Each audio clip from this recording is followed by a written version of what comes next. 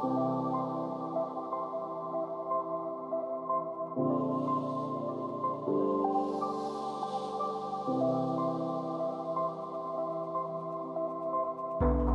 you.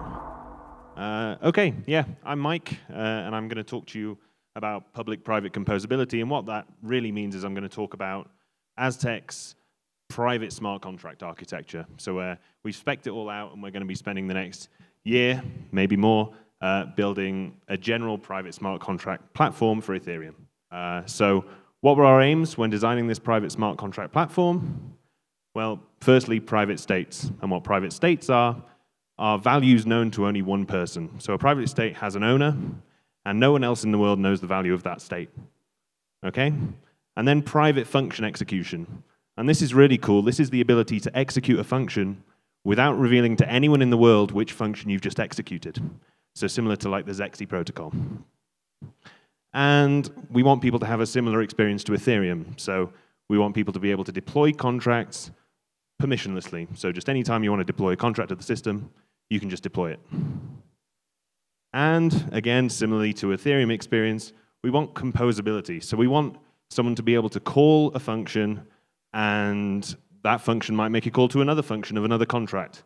And that function might make another call to another function of a different contract, and so on. So that's really important. And we want a different kind of composability as well. We want composability between private and public functions, which I'll talk about more as we get into it. And altogether, we just want intuitive transaction semantics. So we don't want a developer to have to think about the underlying cryptography or any of that. We just want them to have as close to a smart contract experience that they have with Ethereum. Okay, so I'll take a step back. What fundamentally is a smart contract? Well, at its core, it's just a collection of state variables and a collection of functions which may edit those state variables. And here we can see a naughty example of an ERC20 contract. Balances is a state variable, and there's a function called transfer, which has rules which allow people to edit the balances state. And there are 2 to the 160 such balances states in this example. But what would an Aztec smart contract look like? Well, people will still be able to write functions and states for layer 1, so for Ethereum. They'll also, similarly to all the other rollups in existence, the zk-rollups and the optimistic rollups, they'll be able to deploy functions and have persistent state on a layer 2, just to save on costs. But the key differentiator with Aztec contracts is there will also be private functions and private states. And crucially, you can see here, these will be on a user's device rather than executed by Ethereum nodes or rollup sequencer. Okay, so what do I mean by private state?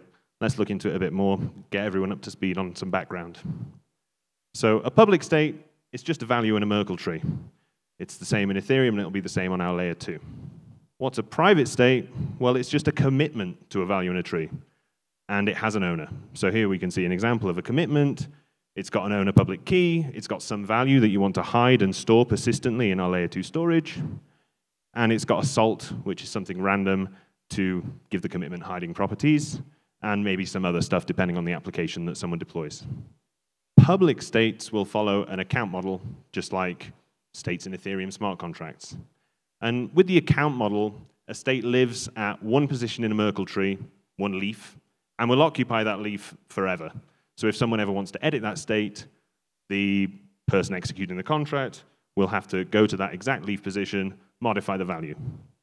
But that's no good with private states, because if you have to tell the whole world, I'm editing this particular leaf of this tree, please update your node accordingly, you've revealed which state is being edited. So that doesn't work.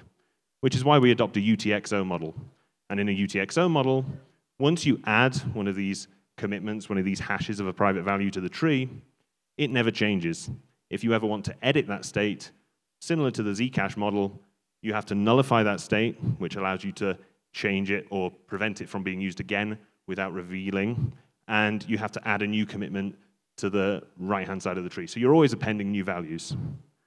So if someone comes along and they want to edit your state, they will create a new commitment representing maybe the addend that they want to add to the state or something like that. And just to continue with the background and carry on with this Zcash-like protocol description, or indeed our current Aztec Connect protocol description.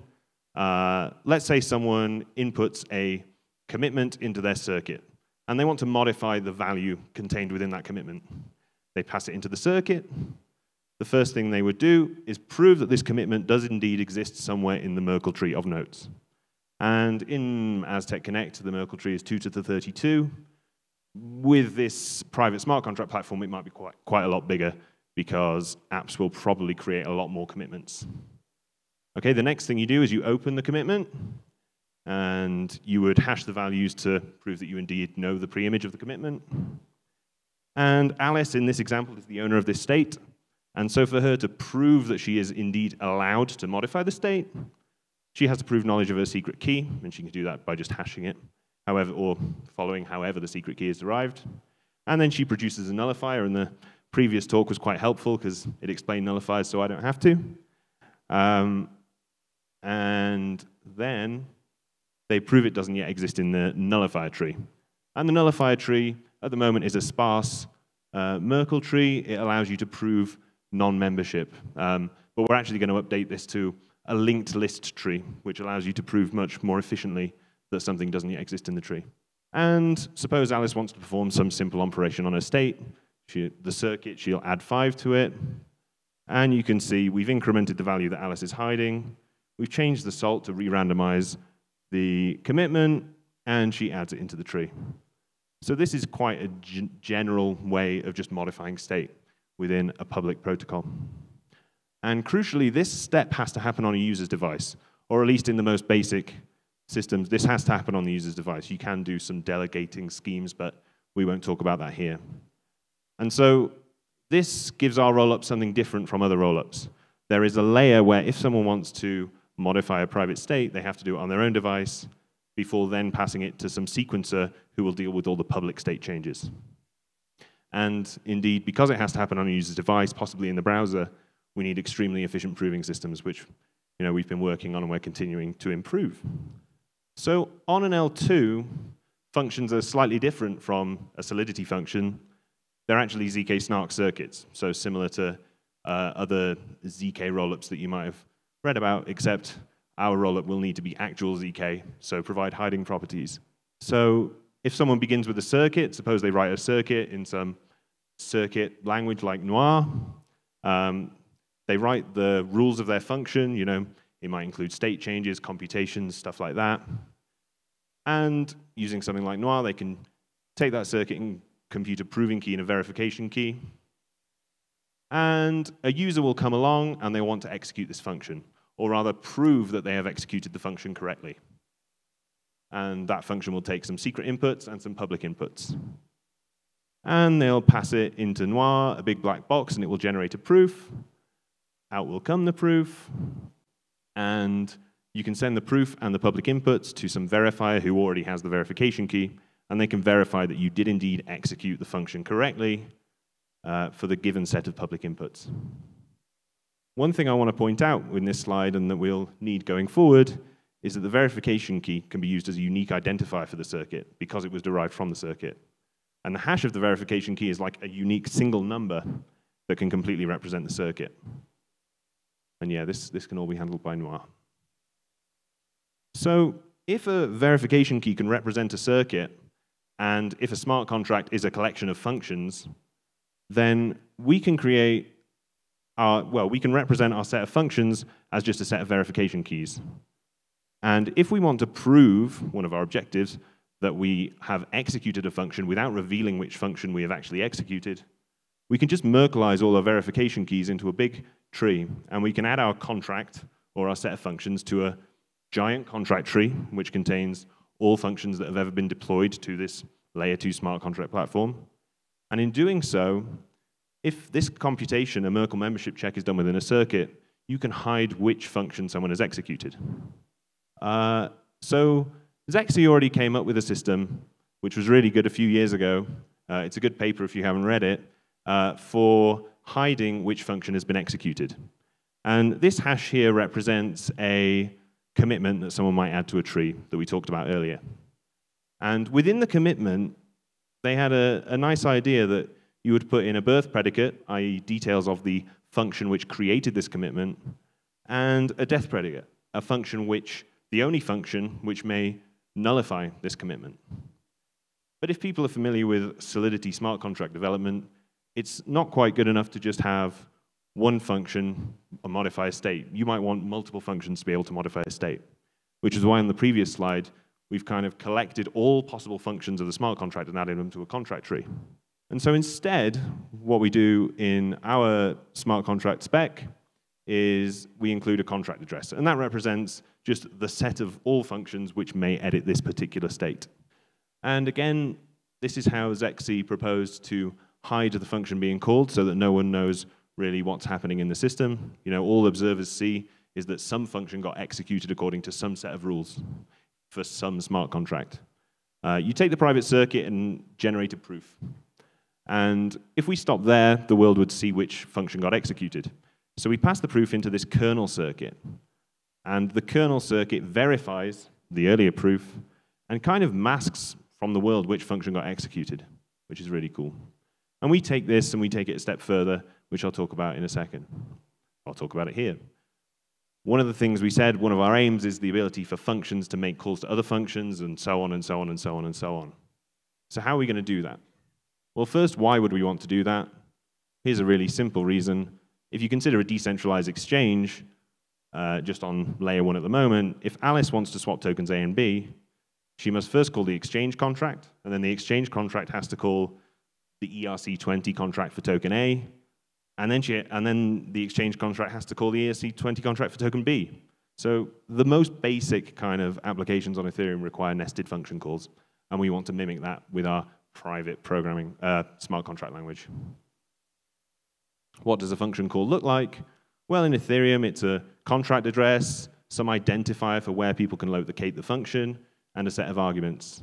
And so similarly for Aztec, it will be the contract address, the VK index, as we saw in the previous slide, the verification keys all get added to some contract tree, and a hash of the public inputs to the circuit, which represents a function. So let's work through an example. And you don't need to read the code for this. All you need to really look at is the colors. So we've got to imagine someone calls the red function over there, function 1. And the red function is making call to an orange function in a different contract. And in turn, that orange function is calling a blue function in a different contract. It's returning some values.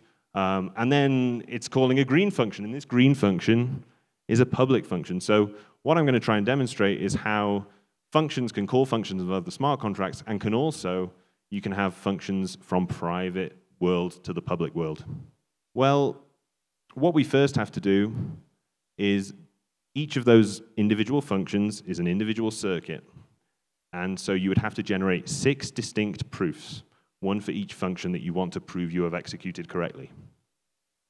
But then the question is, how do we prove that they relate to each other in a way that the code wants them to relate? So how do we prove that they were executed in order and the parameters that were sent to functions and the return values all intertwine correctly? Well, we use call stacks. So say we want to execute function 1 first. Well, the public inputs to every single function on our smart contract platform will have to adhere to a very rigid static ABI. And one of the fields in that ABI will be call stacks. So because function 1 makes a call to the orange and yellow functions, this circuit will expose through its private inputs the call arguments and the function signatures of the orange and the yellow functions. And similarly, the orange function is making a call to the green function, and the blue function. So it will also expose calls to the blue function and the green function in its public inputs. And notice the green function is labeled as public. And so because public functions get executed by the sequencer and private functions get executed by the user, they have to be separated in this way. And on we go. The green function is making a call to the purple function, so we add to the call stack. And here's the really meaty, cool bit, and that's kind of extending the Zexy example we saw before, where if you pass a function into a kernel circuit, it hides which function has been executed. We add some extra logic to our kernel circuit to allow these call stacks to be interpreted and to check that the parameters being passed between all these functions make sense and are according to the rules of the smart contract that somebody wrote, or smart contracts, plural that some people wrote. So we begin with function 1. We pass it into the private kernel circuit, and the private kernel circuit will read the public inputs of function 1 and push onto its own call stack the 2 items that function 1 makes a call to. And then we will carry on with our recursion. The private kernel circuit will spit out a proof, and we will pop the next call from the call stack, and we'll pass it in to another iteration of the private kernel circuit. So each of these arrows is a proof, and within the private kernel circuit, 2 proofs are being verified each time. And so we can see the call stack has shrunk a bit, and then we pop call number 2, the orange call, off it, and pass that into the private kernel circuit. And we do recurse until the call stacks are empty, and then we know we're done. Except the orange function is making calls to another 2. So we'll just keep going until, okay, finally, the private call stack is empty. And therein ends the work that needs to happen on a user's device. So because the user only executes private functions, public functions are executed by the rollup provider. This proof here will be sent to the rollup provider. What will the rollup provider see? Well, they'll just see that somebody executed some function of some smart contract and changed some kind of states. But the rollup provider will have no idea which is really, really cool. What they will see, if the private function is making a call to a public function, they will be able to see the public functions which need to be called. There's no way around that. So seeing the call stack as it is, the rollup provider will take this function and execute it and pass it into a public kernel circuit, which has, instead of hiding logic, it just executes states out in the open, similar to, I guess, other zk-rollups. And this function's making a call, and we're almost done. We pass that into the kernel circuit, and hooray, the call stacks are empty. We finished executing our function trace, or our stack trace. And this can then be sent to the rollup circuit. This entire thing represents a single user transaction on our smart contract platform, and it can get rolled up with all the other transactions. You don't need to read this. All this is saying is that in order for the kernel circuit to be able to operate on any kind of function, we need one giant static interface which accommodates as many possible function permutations as possible. And that's what these interfaces are. There's one for private circuits, and you can see there's a lot of arrays to allow for various sizes and various permutations of stuff that an app might wish to do, or a function of an app might wish to do. And we've got one for public circuits. Similarly, the private inputs and public inputs to the kernel circuit, there's loads of them, and there's a lot happening. There is so much computation happening in these kernel circuits that we've been working on a better proof system, more efficient proof system for ZK snarks, and it's actually similar to Hyperplonk, which Espresso Systems have been working on. It's a really cool idea, and I guess there'll be more on that at some point in the future. So we have this transaction, and I mentioned when we get to this stage, it gets sent to the rollup. What does the rollup topology look like? Well, first, I want to point out that that example transaction was doing some private computation for the user and some public computation. But it doesn't need to be that way. It can just be this transaction is just public computation, similar to other ZK rollups. Or it can be completely private computation. You can think Zcash transactions are completely private. So you could deploy an app which does Zcash-like transactions on this smart contract platform. And I won't go into it today, but there's also the ability to deploy contracts. And you can even have, similar to Ethereum, functions deploying contracts for you from a smart contract. Okay, so we've got these transactions, and they get sent to the sequencer or rollup provider. And this sequencer is going to compress until we're left with one proof. And the way you do that is by verifying proofs within circuits. So this base rollup circuit verifies 2 proofs, and this one verifies 2 proofs. And then we go to the next level, and we verify 2 more proofs. And then we end up with 1 proof, and because the proof system we use here ends up being quite expensive to verify on Ethereum, we'll squish it down to a cheaper proof like Plonk or Gross16, and then send it to the smart contract. Right. And then within the smart contract, this proof will be verified, and the state trees of all the various trees we're managing will be updated, or rather the roots of the trees will be updated. Okay, and I think this is the final slide. So what I want to point out here is that there's always this arrow of time with these transactions. So you begin with a private function executions, or proving you've executed private functions, always on the user's device. And once you've done that step, then you can go send your transaction or your call stacks to the rollup provider, who will execute their stuff, and we'll ignore the contract deployment step, and then it gets sent to the rollup contract. And from there, similar to Aztec Connect, if you've looked into it, you can then make calls to any smart contract in Ethereum and interact with any DeFi contract that already exists. But suppose your private function wants to make a call to a public function or to a layer 1 function and receive return values. Well, it can't receive return values immediately because of this arrow of time and the order things need to happen. Excuse me. So you'll have to wait until the next rollup. And so what we have, and I don't have time to go into it here, is if a private function is making a call to another layer of this stack, it will have to record callback functions, similar to if you're working with JavaScript.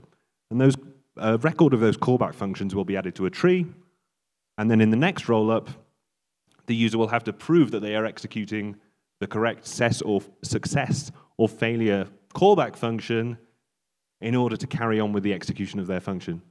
So there's a lot of complexity there. We've written a lot of documentation, which I think we're going to publish, which kind of explains all of this complexity. But yeah, that's everything I wanted to talk about today. Oh, and I guess I do have time to just briefly say what the kernel circuit does. It does tons. And my throat's hurting so much that I'm not going to go through this, but feel free to take a picture and ask me questions afterwards. Yeah, thanks very much. We still have time for one question, maybe. If someone wants to do a question, we have our volunteers with the mics. There you go, here to the left. And maybe one there, depending on time. One thing that you didn't touch on the presentation was about the participants. So you mentioned in the beginning that you might have private state with participants. So, for example, GoQuorum with Tezera and Best with Tezera, which I'm sure you are aware, they are platforms that allow you to have public and private state contracts. They have different ways to tackle it. So Besu does like groups. You define your group, and that group will share a private state. And GoQuorum, which is a fork of Geth, with modification for private state, allow you to like select for each transaction which participants will see those changes. And that means that you can have the versions on the state. So like you might have a transaction that you change one smart contract and you apply that state change for 2 participants, but then in the next transaction you change the same value and only one participant will see it, not the other. How do you solve that in your platform? I didn't fully follow the long question. Maybe we can chat afterwards. Sorry about that. Yeah, you can chat outside. That's the great place to do networking and to get to know more. And we have one more question there. Please sound to that mic. Hello. Just one quick question. Is this private call for contracts already available in Aztec, or it's going to be in the next release?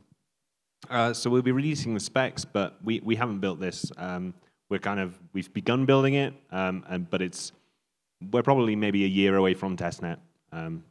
So yeah, it's a big beast. Big round of applause once again for Mike Connor. Thank you.